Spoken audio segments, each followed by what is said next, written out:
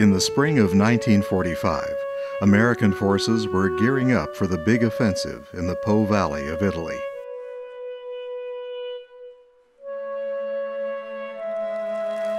Along with ground forces, the big offensive would require a relentless effort from the United States Army Air Force to disrupt the German exodus of Italy. Thus, the 414th Night Fighter Squadron was running various sorties out of Pontedero Airdrome.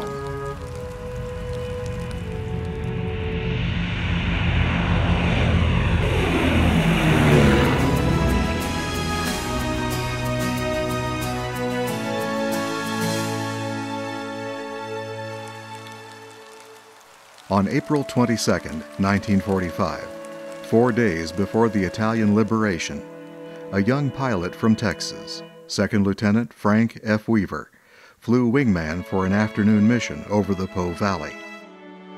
He never made it home. 66 years later, his sister, Kay Peters, yearns to know the brother she can barely remember. And if not for a series of serendipitous circumstances, Frank Weaver might forever remain a vague memory. Sonny was named Frank Jr., and instead of having 2 Franks in the family, they gave him a nickname, and it was Sonny. On occasion, he was called Bubba, which is, brother, but it was Sonny for as long as I remember, and that's the only way I think of him.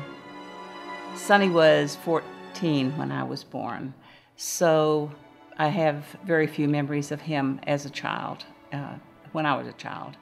But I do remember that he taught me to swim at the Highland Park pool. So every time we got out of the swimming pool after my swim, he gave me a piece of double bubble gum, which seemed enormous at the time, actually. It was a real mouthful. They seem smaller now. But every time I smell bubble gum, I think of him. Sonny went to North Dallas High School. I actually don't remember my parents ever talking about what kind of a student Sonny was, but everything he did was perfect. He was the only son of 3 children and could do no wrong, so I'm sure he was an excellent student. Then he went off to A&M when I was still very young. I remember letters home. I remember everybody talking about him. He was a saint in the eyes of the family, of course. He was at A&M for 2 years and then went into training about 18. They gave them students credit for 2 years of college, so he had a degree from A&M and graduated, in quotes, as a second lieutenant. I guess I never missed what I never knew or was exposed to about my brother. He just simply was not brought up in conversation. I don't remember ever hearing my grandparents speak of Sonny. I don't remember ever hearing Martha, his other sister, speak of him. And maybe it was because it just made them so sad that they just didn't want to talk about it. But it was kind of in my parents' nature to avoid any unpleasantness or something that they weren't comfortable with, so I guess it fits. There were a few pictures of Sonny around the house, and the medals that he won or was awarded were framed and in the house. But he was a part of another life, a part of my parents' life in a way. All Kay knew was that Sonny was a pilot going off to war. Until one day something happened.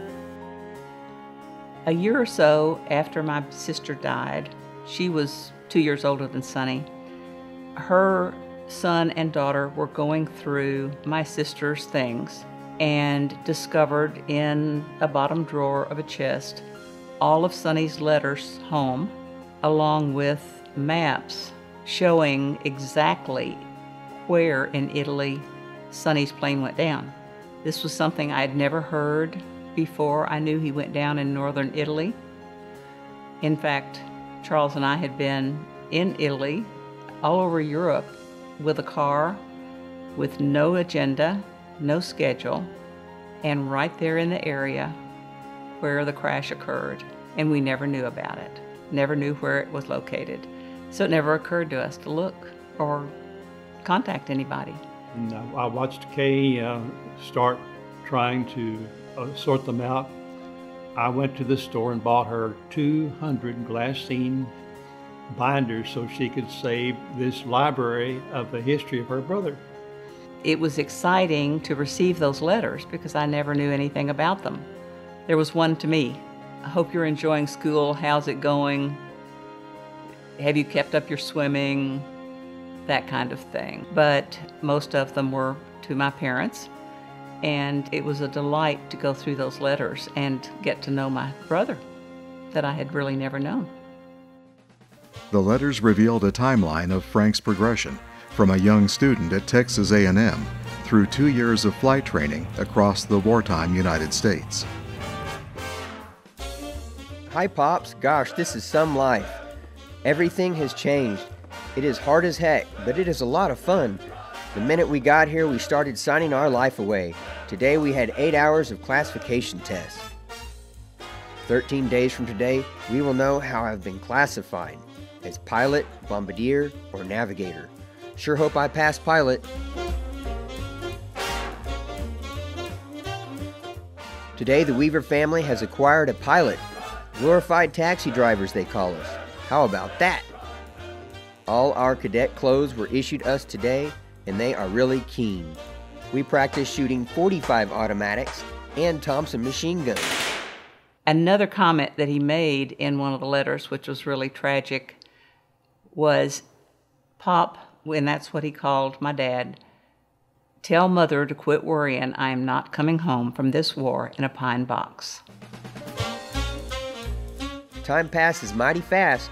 We only have 2 or 3 weeks left in pre-flight. Tomorrow we go to the pressure chamber to see about what type ships we will be able to fly. You have to be able to go up to 18,000 feet without oxygen to fly any ship. Dear Mr. and Mrs. W., well, today is graduation day. It is certain we are going to Wickenburg, Arizona. The orders came through today. We start flying tomorrow. We fly a 220 horsepower Stearman made by Boeing. I am now in primary, in which we stay 9 weeks. We fly a primary trainer, PT, for 60 hours. Then we go to basic and fly BTs for 9 weeks. Then we go to advanced and fly ATs for another 9 weeks. Then we get our wings and commission and go to OTU, Operational Training Unit, for overseas fighting. He enjoyed his training. He would talk about, I flew this plane, or I flew that plane, and I met this guy, or a bunch of us went up to Salt Lake City and had blind dates and had fun. He just seemed like a really neat all-American guy. I did my first solo spin yesterday. It was duck soup. I now have 29 hours and 43 minutes with 101 landings. I flew my first ride formation today. I have never been so close to another plane in all my many flying days. I did my first solo slow roll today in a BT. It's the best slow roll I have ever done. I have 32 hours and 45 minutes now, and it's growing all the time. I wish you could see me in my flying garb someday. I look just like a teddy bear. I have a fuzzy hat to wear now. Really neat. Had to scrape ice off the wings before I could fly this morning. Great life if you don't weaken. Now, in the letters, Sonny did express how much fun he was having flying in training, what he was flying, how many hours he flew, that kind of thing, and wanted to buy an airplane when he came home. This last week, my flying has been terrible. I mean, I couldn't do anything right. My instrument rides were getting so sad it looked as if I hadn't had any previous time at all. You can expect a day or so of bad flying, but never a whole week of it. Amazing as it may seem to both of you, and to me, I am now an underclassman in advanced. In a few weeks, we'll be divided into fighter and standard squadrons. Naturally, I want day fighter, then combat. I hope I can get it. Here's the latest news. Your ever-loving son has been yanked from a fighter squadron and slapped into a standard squadron. There's a slim chance I might get changed back to fighter later, but so slim. I guess you realize your son has been in the Army a year and 2 days today. I'm getting to be an old hand at this Army life. Today I flew 4 hours and 20 minutes in a B-25. From here I will go to a night fighter transition school to get training in a P-70 or a P-61, the newest plane out, which should prove quite amusing. We will fly the P-61 in combat. It is faster than greased lightning. It's a twin-engine aircraft. It's the first aircraft that was designed from scratch to be a night fighter. It had 5 different radar components, looking forward, looking back, looking down, speed, altitude. It was a real smart airship. It was not only the first airframe to be purpose-built as a night fighter, it was the largest plane of World War II that we built to be called a fighter. About the P-61, it's kept so secret, I don't know much about it myself. I do know that it has 2 2,000 horsepower Pratt & Whitney engines in it, and it redlines at 400 miles per hour. It also carries enough firepower to sink a ship. No kidding. Flying is a great thing. Anyone can do it, and you have no idea of the fun you can have. You get a different outlook on all kinds of things. A girl that had gotten married. He thought she was kind of a girlfriend that he would see when he came home, but she got married while he was there. And he said, nobody can do that to me twice. Dear folks, I am one very happy fellow. Today your ever-loving son flew a P-61 Black Death all by his lonesome. I don't believe I've ever waited so long to check out of any ship, or wanted to as much. The sign reads, Combat in 38 days. On the same day Sonny soloed the P-61, Frank Sr. wrote a Christmas letter to his son. Merry Christmas to you, man. I have a sad feeling you will not be here on Christmas Day. True, Christmas is in a man's heart and mind, and at home or abroad it can be a very happy day. That is just what I wish for you, son. In the course of the letter, Stan Kalan, Sonny's recently appointed RO, is mentioned for the first time in the form of a question. What rank is your radar operator? My RO, Stan, is a flight officer. You remember I said it is 1 rank below a second lieutenant, although he makes as much as I do per month. He enlisted in 1943, as soon as he graduated high school. 2 months later, at age 20, Frank Weaver was ready for duty in the European theater against Germany. He would get his dream assignment to fly the Northrop P-61 night fighter, dubbed the Black Widow. Dear folks, just a note to let you know that your ever-loving son is safe and sound in sunny Italy. I still can't picture myself being over here at last. I am sleeping in tents that are cold as blazes. We were issued sleeping sacks and sleep on army cots. The food here is fine and I feel I shall gain some weight. Something I would have liked to have known from the letters that Sonny wrote, perhaps in retrospect, would be how he felt about the war, where they were. We knew he was in Italy. We did know that much. Had no idea where. Didn't know anything about what they were doing, and of course they couldn't talk about that, I suppose. The fellows here in the squadron are really fine. They're as swell a bunch as I'd want to meet anywhere. We are living in an Italian villa, which is the Cat Spats, no less. As far as the living quarters we had there, we were in great shape. We lived in a professor's house, home, and he still lived there too. He and his wife had an apartment with, I think, 5 rooms, and we had all the officers, flying officers, were all based in that same house, and they weren't crowded either. Dear folks, well, it's been 1 year and a day since that Sunday morning last year that I got my commission in wings at Luke. Stan and I are still together right now. As I am writing this, we are sitting in operations down on the lines, standing on alert. We fly patrol of the lines just to keep the Huns from getting any ideas. You should see my leather jacket now. It's a work of art. I have a large cloth squadron patch on the left front below my name tag, a picture of the plane painted on the back, and a leather Texas flag sewn on the right shoulder. How fine. There was never, to my knowledge, any talk of his coming home. The war was nearly over. He'll be home soon. There was none of that to my knowledge. There's nothing much to report. You may have read in the newspapers that American night fighters are intruding in the Po Valley of Italy.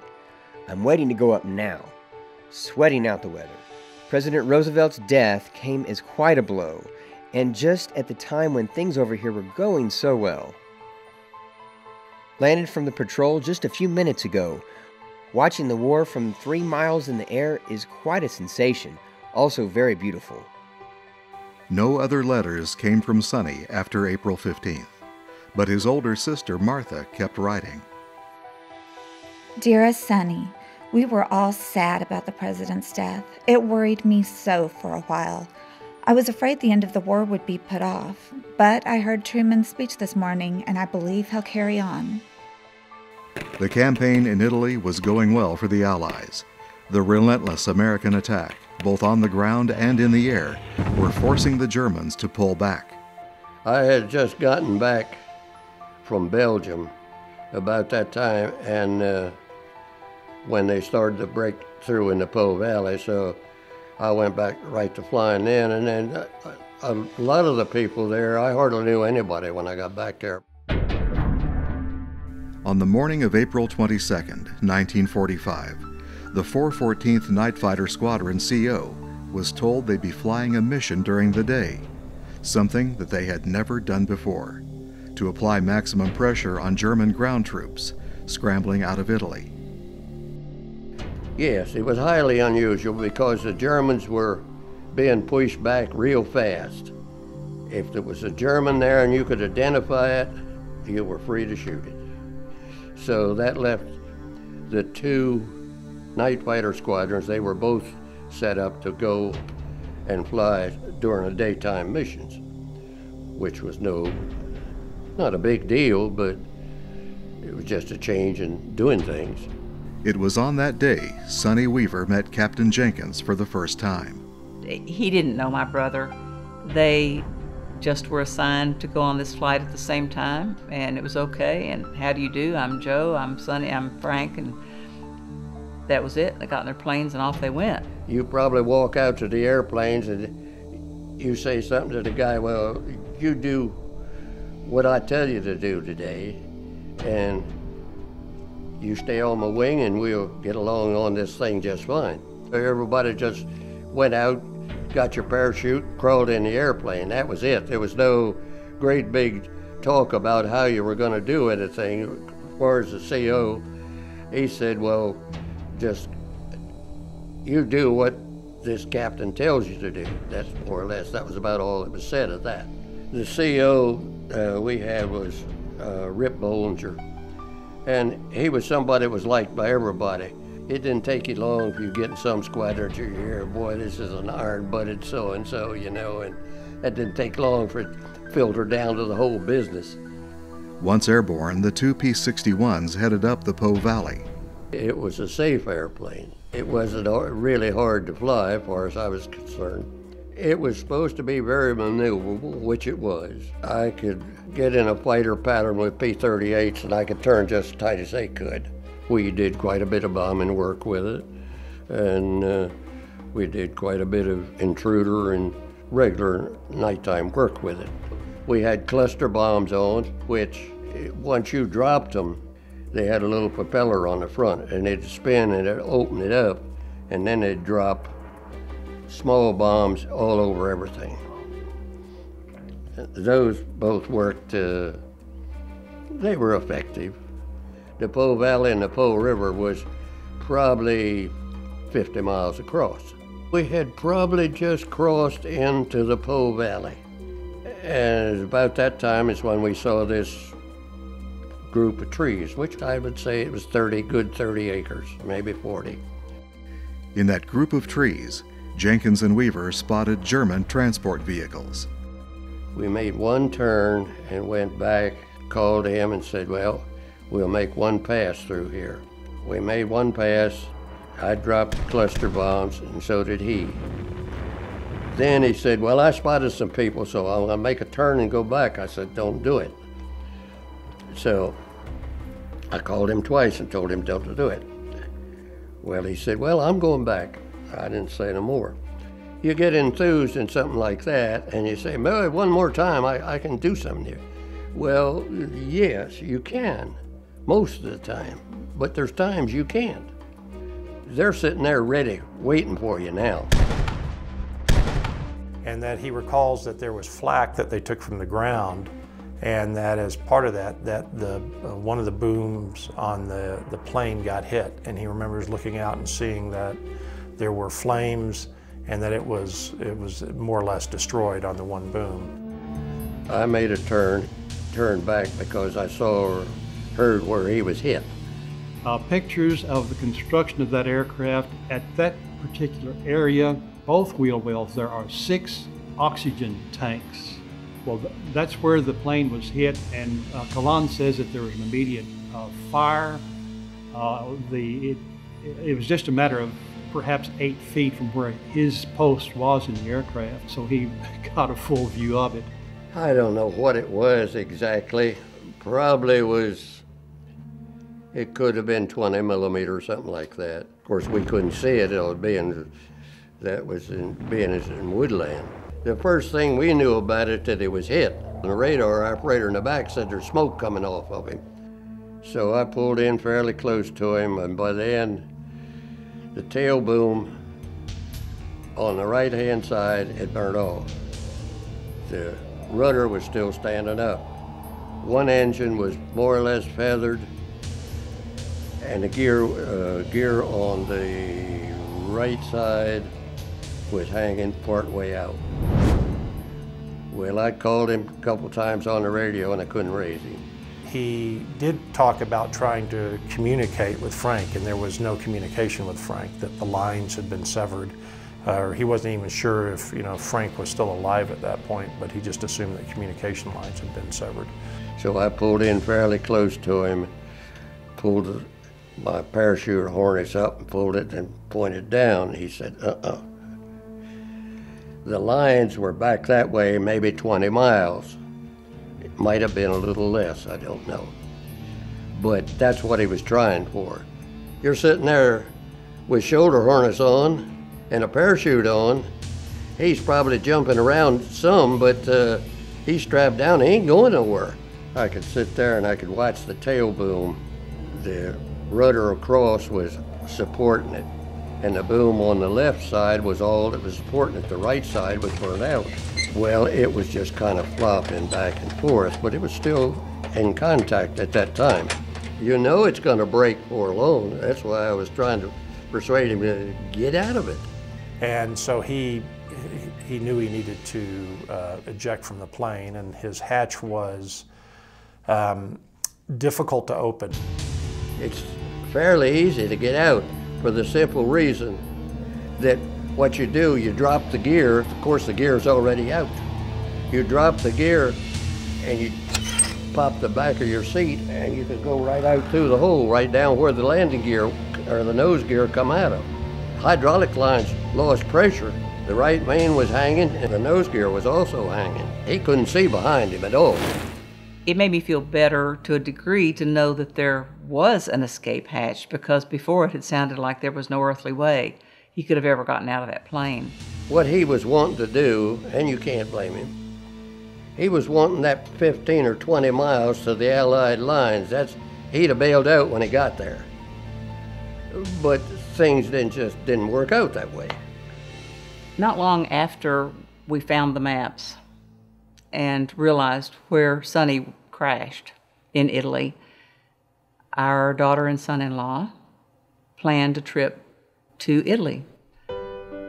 And the maps were fresh enough in our memory that we thought, oh, they might be in the area where Sonny went down. How interesting would that be? So I went online and I went to Google and entered the word Reggiola, Italy. And here it comes up, and there are several listings there, and I pick up 2 websites. As luck would have it, this site that I sent this pig in a poke, shot in the dark letter to Italy winds up in the restaurant whose manager turns it over to his owner, who happens to be one of the now witnesses of the crash. A gentleman there had knowledge of several people who were children when the plane went down. Who then in turn turns the English inquiry over to somebody who could read it, namely the local historian of the town, Franco Parmigiani. It was so amazing to find out that Franco Parmigiani, through his work as a historian for the town of Reggiolo, Italy, had researched Frank Weaver, who knew some information about him, but obviously not the whole story, and was interested enough to put it in a book, and then to pursue more information once he received a communique that his family was interested in finding people who had witnessed the crash during World War II. And Franco asked for more information about Sonny. He asked for his birth date, he asked his full name, and his rank. So Charles sent back that information. Franco reviews it, gets it translated, sits down with the mayor, Mayor Barbara Bernadelli, and they think, my goodness, our celebration is coming up on April the 25th. Let's put something together. Now, this is just apparently what happened. We were very surprised to receive then from Franco a newspaper clipping that was about Sonny and the crash, and to him he was quite the hero to have avoided the village and crash in the field and didn't kill anyone there in the village. But to our surprise, the village and the mayor had arranged for a plaque, a bronze plaque, to be placed on the side of the castle in the middle of the village next to a huge marble plaque that commemorates the villagers that were killed in the war. They even had a band that had old men and young men all together, but it was quite a celebration, and the mayor spoke and took the flag down, the Italian flag down from over the brass plaque to unveil it, and it was quite a ceremony, and we were really pleased and surprised. Franco requested that we send him a photo of Frank's memorial plaque here in Dallas. So we did some research and found that one of the flowers of Italy is a white rose. So we took a bouquet of yellow roses of Texas and white roses for Italy, decorated Sonny's plaque at Sparkman Hillcrest.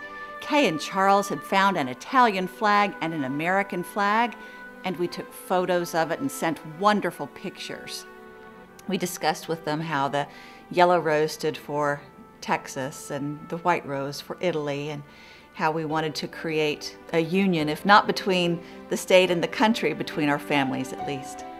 That certainly increased our interest in Shannon and Alan's trip to Italy, because if these folks were so appreciative, then it could be a wonderful opportunity to speak in person with some of them. This was a person from my mother's family who we knew so little about. And because the people in Reggiolo were so very interested, we had to go and close in the loose ends on the story. We did not know what to expect when we arrived in Rajolo.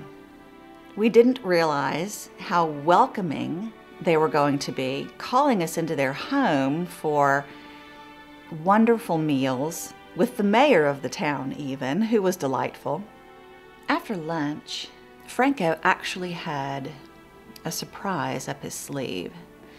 He had not told us that we were actually going to meet eyewitnesses of the crash on the crash site, as each of the Bambinos, as we call them, since they were between 10 and 13 at the time of the crash, told their individual stories, and Marco Parmigiani translated. Erano tre, lui in mezzo, e quando è stato colpito the fire of the cannons that were trying to beat these to hit the planes. In one moment, one of these planes, this one, was hit by fire, and you see the explosion in the sky. The fire was getting pretty hot on the RO in the back, so he pulled the pin for the escape hatch. Well, it didn't come out right then. Well, he got real interested in getting it out then. He described it as the latch, and I think he talked about kicking it with his legs to make it open. So he jumped on it. Well, it came out. He caught himself with his arms on both sides. Well, he was out clear up to here. Well, that wasn't going to last too long. He fell out then. He pulled a parachute, and I think they picked him up in a couple of weeks. Allora ha cominciato a fare fuoco. Allora ha cominciato quando è stato sul. And he began to go down. And yes, till he reached the ground. When he was so close, well, he was already on fire, as I already said. They witnessed the plane actually go down in the field across the road. Normally, we went out one airplane by ourselves, and that's the way we went. And the decisions you made was what your neck hung on. But he was trying to keep far from the buildings, from the people who lived here. He was trying to move the plane to keep safe the people who was living here. Osana Andreoli was 7 at the time. She lived in a house across the gravel road, a rather large structure that had a lightning rod out the top, similar to an antenna. Sono andata a controllare 22 aprile, il mio compleanno. It was on the 22 of April. Avevo 7 anni. It was her birthday. Una giornata che era molto ventosa. It was a very windy day. In her home at the time of the crash were 13 children, because the German occupation had actually taken over homes in the town. So several families lived with Osana's family. Noi bambini praticamente abbiamo visto questo aereo che stava per arrivare, già con le fiamme eccetera, correvamo dentro al rifugio. With these children, they were playing. The children were playing together. They've seen the plane was burning, is falling down. When she see that the plane which was burning fall down on the ground, she noticed that the man which was up on the plane was trying to come out, and she has seen a leg of him outside the plane, but he didn't have the time to open it, and so he remained on the plane, which was flamed, which was on fire. You don't see an airplane. I mean, there's just a big ball of fire, that's all. Lino Panizza was older than Osana at that time. His father was the farmer who owned the land on which the plane crashed.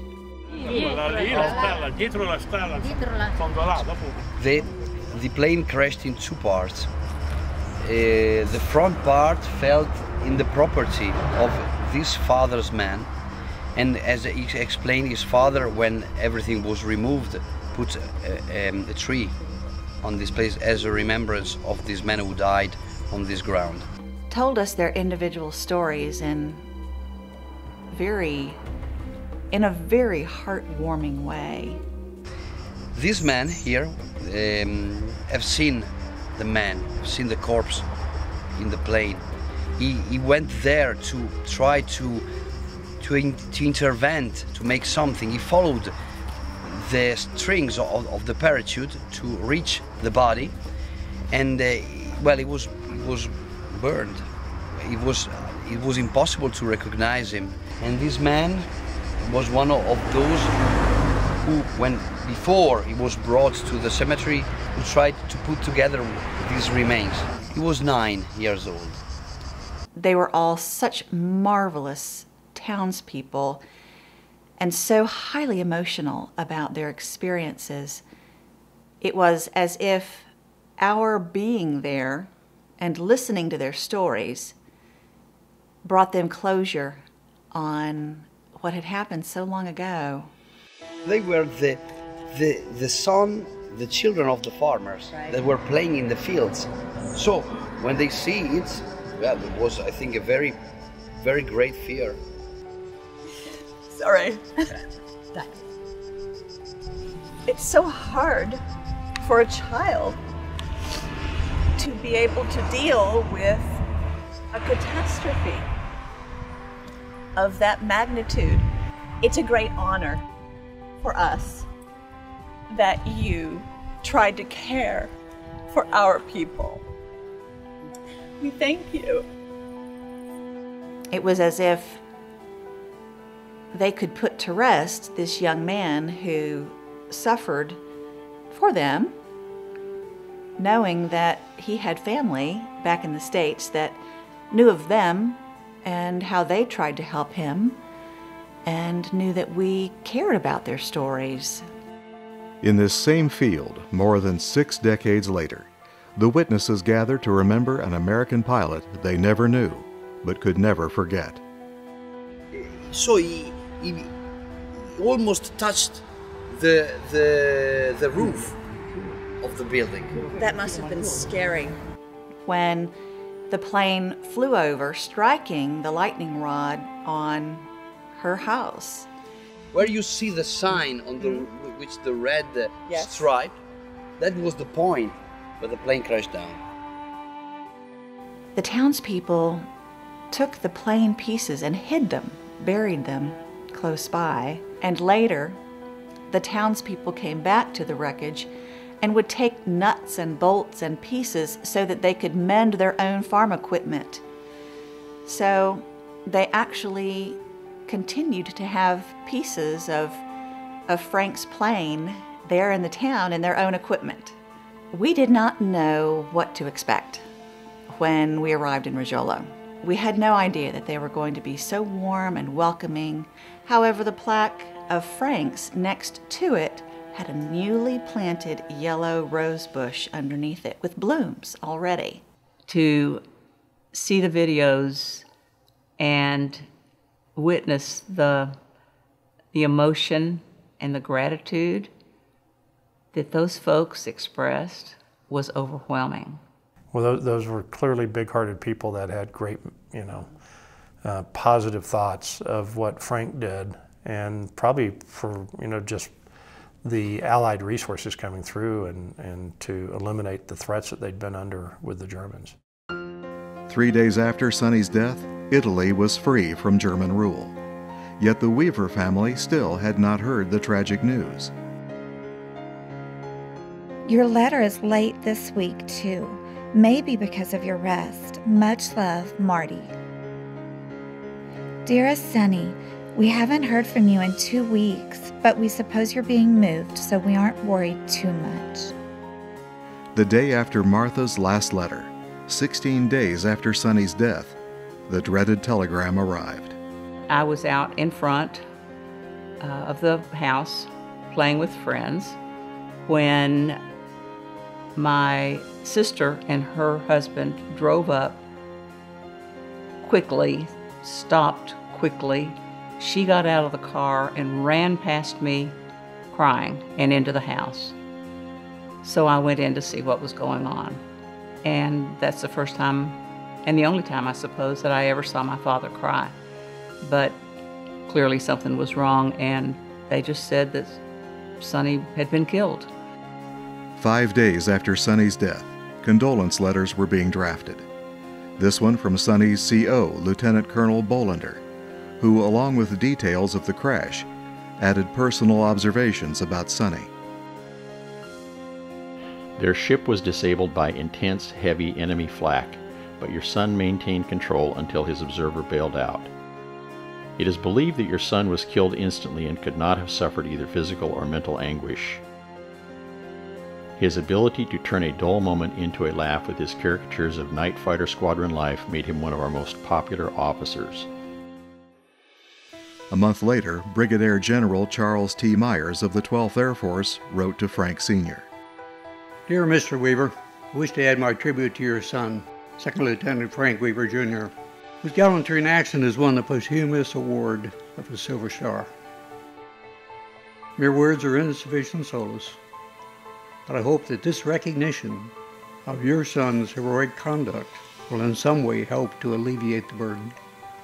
More letters came from farther up the line of command, even from President Truman, but none could console the grief-stricken family. Frank Sr. was hit particularly hard and wrote words that spoke for a nation in grief for all the sons lost to the war. I killed my son. Yes, just as truly as though I had manned the anti-aircraft gun that shot him from the skies. And so did many thousands of American fathers and mothers. Think, America, and God grant that the fathers and mothers of another generation may never stand bewildered and stunned, striving through tears to read the blurring words on a bit of yellow paper while thinking in their mind of minds, I killed my son. Lieutenant Colonel Bolander wrote to Frank Sr. again with more details. Frank was given a formal burial ceremony in a picturesque cemetery nearby. Your son was awarded the Silver Star for gallantry in action. He is the only member of the 414th to be so honored. The Silver Star is an award of even higher category than the famous Distinguished Flying Cross. Frank Sr. continued to write to Sonny's CO, hoping to understand how and why this could happen. But Frank Sr. yearned for something those letters couldn't provide. He wanted to be close to his son again. So he reached out to the last man with Sonny, the one who survived, his friend Stanley Kalan. Stan, it would give us great pleasure to have you come to Dallas and spend some time with us. Now, there are many things that we would like to know that only you can tell us. If he had come back to us, there would be many questions we would ask him. It is those questions largely we would now like to ask of you. Frank was trying to fly the ship back, or at least cross the lines. I could not help admiring the courage and the coolness that he displayed that day. I hope to visit Dallas in the near future to clear up the questions you have in mind. Sincerely, Stan. The fine line of me existing and you existing as, my kids is so narrow, because it's only because that plane kept flying that my dad could get out. And the rest of the generation could have been gone, that came out of it. I think Sonny made a second round of firing at the retreating Germans because it was a job he was supposed to do, and he was going to do it, and I think he was a cowboy. I think he was young and invincible, and he'd show them. I had secured 3 hardback books about this aircraft and its history. And in 2 of those books was a picture of a man named Joe Jenkins next to his Black Widow aircraft. Charles said that there was to be a World War II reunion. It's an annual thing that happens in Reading, Pennsylvania, at a flight museum there. And that he bet that Joe Jenkins would be there because he lives pretty close.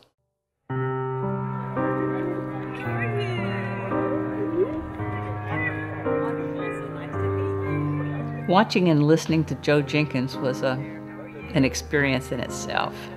95 years old, he drove himself and his son from Delaware to Pennsylvania for this show, and he's just as spry as he can be.